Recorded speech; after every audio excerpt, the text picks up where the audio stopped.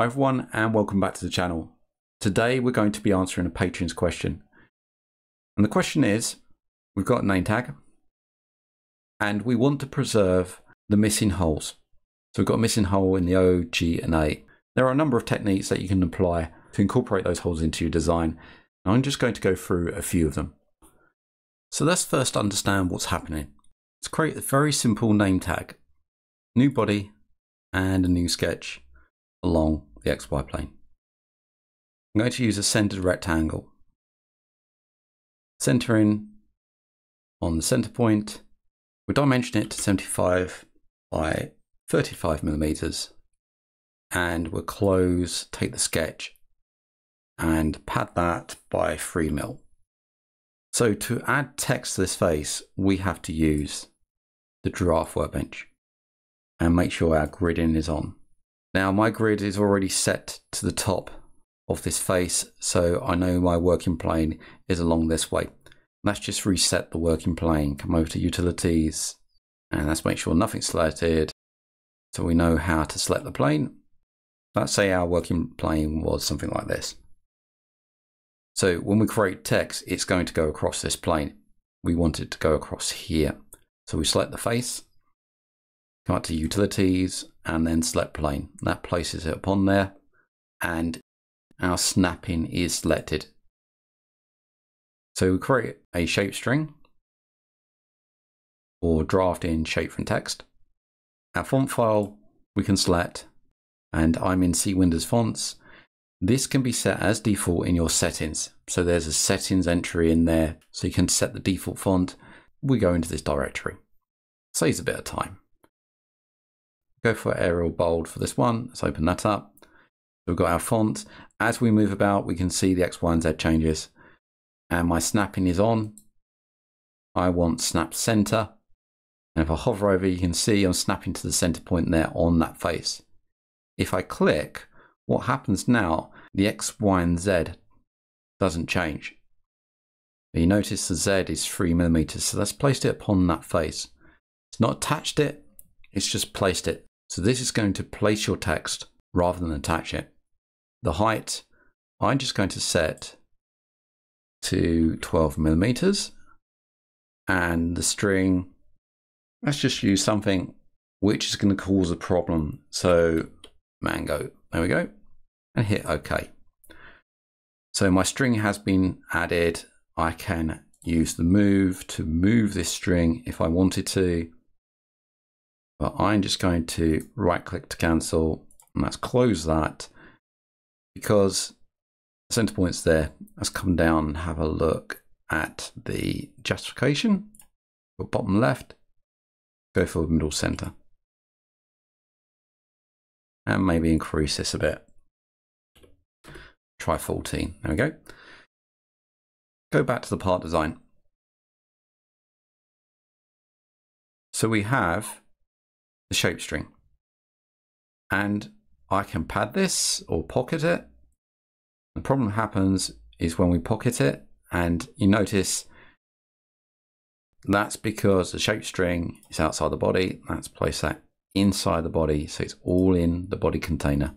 Now I can select the shape string and use a pocket. And because we're going all the way through, the center of the O, the G and the A are missing. So let's just OK that.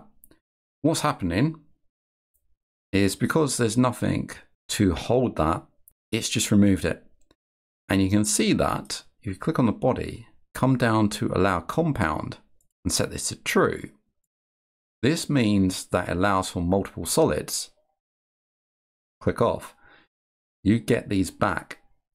So this is a solid and these are a solid. So this is a compound object at the moment. If we printed this on a 3D printer, then we'll end up with the outside and the inside.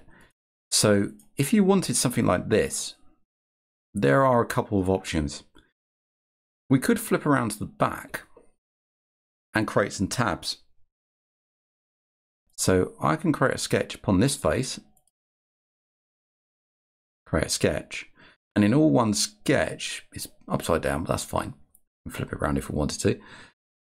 We'll just use a rectangle and just add something like this to keep these in place. You can do it all in one sketch. Obviously, you can be a lot neater than this. And it's just to bridge the gap to keep this in position. And we could put some vertical constraints in there. That's select the tool and just add those in there. That keeps them the same size as well.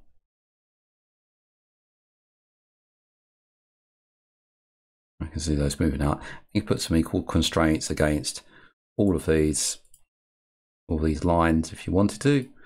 And this will end up allowing for us, let's just close that and just show what happens. So this allows for us to use a pad against that sketch. It's going to pad this way. If we use the reverse, that pads inwards, and we can change this to something like 3 millimeters if we want to go all the way through and out the other side, which might be the effect you want, or we could change this lower so we get something like this. So we're connected at the back, but we're still pocketing away to a certain depth. Another option, let's cancel out there and get rid of that sketch, that pocket, leaving the ShapeString. And what we'll do is we could take the ShapeString and pocket that, but not go all the way through. So let's go to something like 4 millimeters and hit OK. Actually, not 4 millimeters because this is 3 millimeters. Let's go to 2 mil and hit OK. And then we could select these faces, then pocket those faces all the way through and hit OK. So we can have that kind of effect if we wanted to. So Control select all the faces and then use a pocket against those. Other options, if you like the support way of doing things, and that's pocket that all the way through. Let's just go for that for the time being.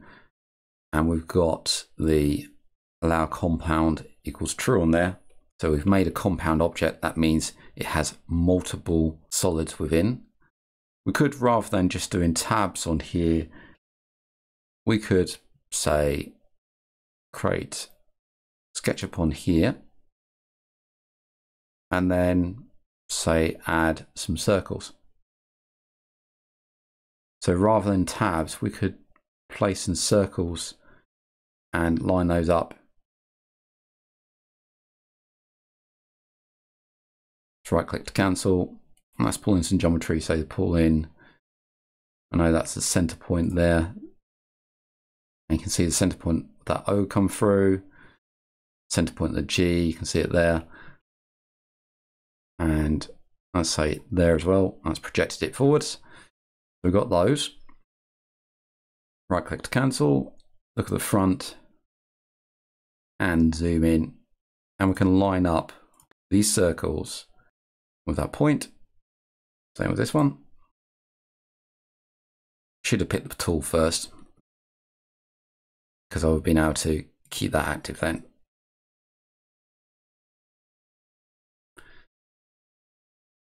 Take them all, make those equal. Can add some constraints in here to keep these in line, or we could add some symmetry constraints. Also add some dimensions. So I've got those there, and then we pad, reverse, and we could go through, say all the way through to the other side. Something like that, if you fancy something like that. So there are a number of ways of doing this. But first things first, you come into the body and allow compound, you set to true. So you can see where those holes are gone, and then you can tackle them in various ways. So I hope that's helped with the question, and I hope to see you in the next video. If you like what you see and you want to donate to the channel, then you can do so via Ko-Fi or Ko-Fi at ko-fi.com/MANG0 or via PayPal at paypal.com/paypalme/DarrenBEstone. I also run a Patreon where you can get early access and additional content, and that's at patreon.com/MangoJellySolutions. Links can be found in the channel header, on the About page, or in the descriptions of these videos. I thank everybody that's donated so far. It really helps to keep the lights on so I can produce more content and also expand the channel. Thank you for liking, commenting and subscribing to these videos, and I hope to see you again in the next one.